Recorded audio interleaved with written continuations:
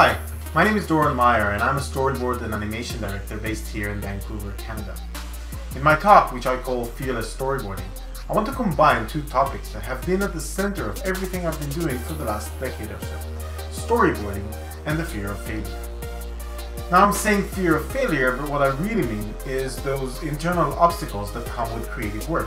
Perfectionism, self-doubt, anxiety, procrastination, getting lost in details, all the fun little ways in which your brain messes with you when you try to create something.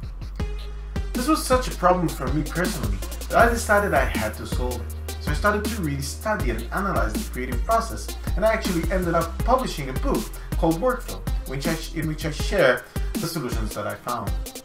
Now in storyboarding specifically, I think fear of failure is probably your most dangerous enemy. Why? Because storyboard artists start with a blank page. Why is that so scary and why is that so confusing? I'll explain that in the talk itself.